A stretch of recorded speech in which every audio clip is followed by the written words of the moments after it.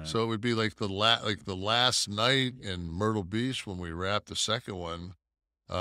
We were all up till 4 or 5 o'clock, as per the Johnny Depp Amber Heard trial. With why she was out till 5:30, I have no idea. Except the fucking party went that long. Are But you the only one that she had the misfortune, or you had the misfortune that she was photographed with? Because this was all just because of the picture, right? yeah, yeah. She took no other pictures that night at the wrap party. No, I told her she couldn't. If you're gonna be with me, damn it, you be with me. No, she Did you was get any? Did you get any professional fallout from that? You know, we're in a day and age now where it's like anything at all, and the entertainment is such a finicky. No, I didn't get any. Nothing. No, because I have a picture in the same fucking shirt with Jada.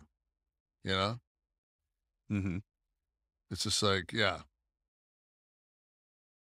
Johnny ever reach out to you? no, Okay. nobody. Did Amber reach out to you after No, the trial? no. Just mention Amber's name and music plays. Yeah, That's love, baby. it's fucking TMZ. All right. Back with Kliq, this is the Kevin Nash podcast. Kevin, your public awaits, as you know, a passionate outpouring every week to get some Nash time, to get some time with you.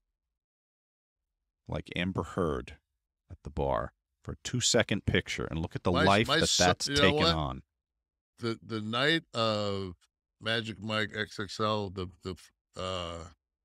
at the premiere, my son actually danced. You danced slow dance with her, didn't you? And my son danced a slow dance with Amber. How did she smell?